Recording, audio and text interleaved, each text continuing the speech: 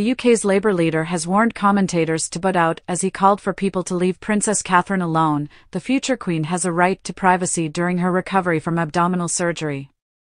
In recent weeks, online speculation about the Princess of Wales' whereabouts has escalated, prompting palace aides to refrain from commenting on her recovery. The gravity of the situation became evident with allegations that several London clinic staffers attempted to access Princess Catherine's medical records, sparking an investigation by the Information Commissioner's Office. The privacy watchdog is also understood to be looking at the time it took for them to be told about the breach, the nature and extent of which has not been revealed. Labour leader Sir Keir Starmer is the latest political figure to wade into discussions surrounding the Princess of Wales's privacy.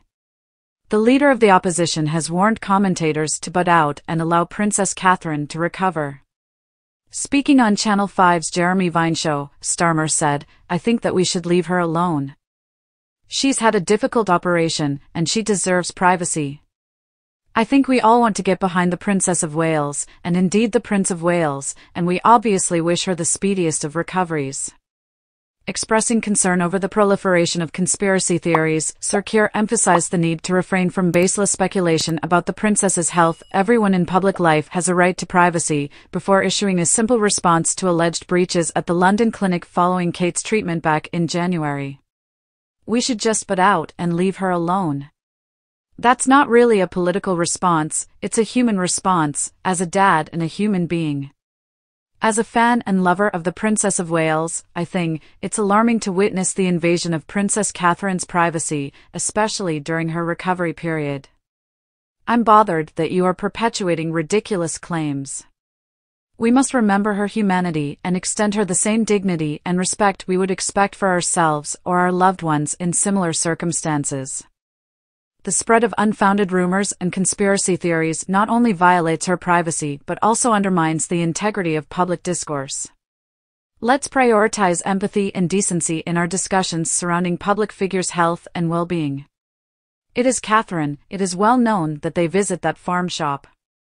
We've always been told she will be resuming duties after Easter, that's only a few weeks away.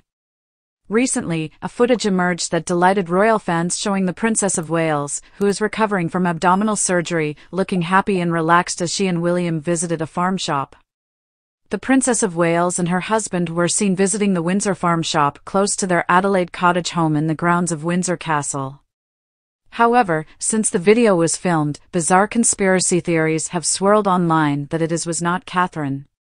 Among the speculation being circulated by cruel trolls are that the princess has died, or is using a body double or even her sister Pippa as a stand-in. Unkind provocateurs have even suggested that she is in a coma or being faked with AI.